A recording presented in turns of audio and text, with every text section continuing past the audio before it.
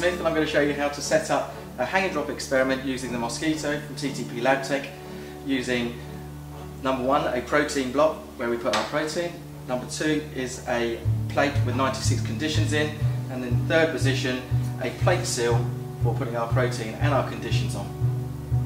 So now we're going to load these three plates into the Mosquito.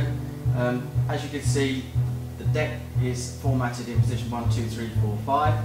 So in position 1 we're going to put our protein block, and it's simply drag and drop. In position 2 we're going to use a standard TTP round plate which has got 96 conditions in. And in position 3 we're going to put our plate seal, which our software calls the substrate 96. Now we go to protocol, and the first step of the protocol is we need to aspirate our protein.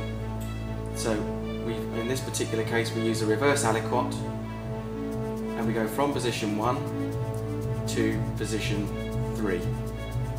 The Mosquito defaults to 100 nanolitres, which means that one tipful will put down all 12 drops without having to go back and refill.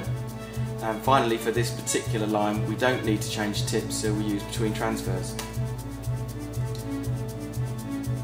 We now add a transfer, and this is the important thing. This is where we go to a mirror image. So we drop down, mirror image, and we're going to mirror image from position 2 to position 3. So we can yet again use the drag and drop and drag the plate from position 2 to position 3, and then yet again drag across the whole plate 1 to 12, and the software recognises this and goes 1 to 12 on the plate seal.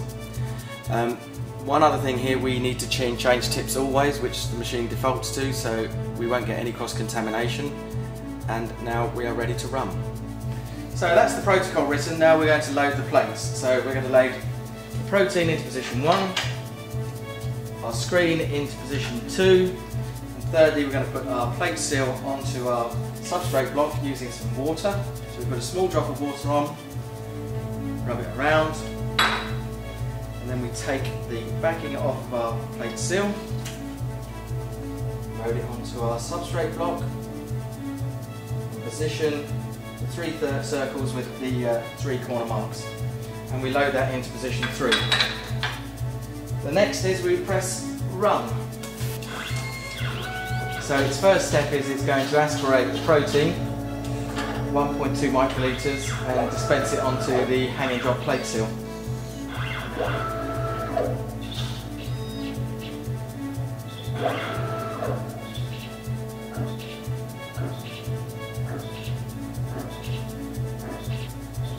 And the next step is to change tips and aspirate the screen and dispense that onto the protein. And change tips between each cycle so that you don't get any cross-contamination.